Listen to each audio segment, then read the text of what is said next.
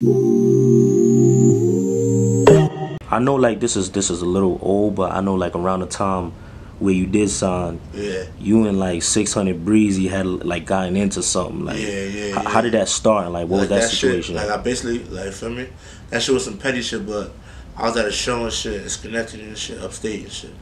I had a show and shit, and then it was like a fake Facebook page of the nigga, you feel me? But yeah, he was getting mad likes and shit. Like he'd get 1,000 like shit, so niggas thought that was his real page. And he'd troll like New York people, so it must have been like somebody from New York that was doing this shit, you know what I'm saying? So the nigga had mentioned me, cause you know, I'm hot at the yeah, I'm hot shit, so yeah, I'm hottest in the city at the time, so niggas is mentioning me on the shit, boom, feel me? So I would instantly respond, feel me? Cause that's the type of time niggas be on. And then nigga like, feel me? I respond, I say some crazy shit, feel me? Say some crazy shit. I said a bar from one of his ops and shit, feel me?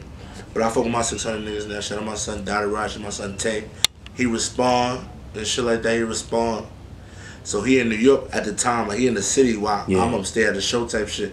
So he go live and shit, talking crazy, you know, shit he supposed to do. Cause that wasn't, for me, that wasn't him on the page. So he just like, I'm coming crying, like, for me?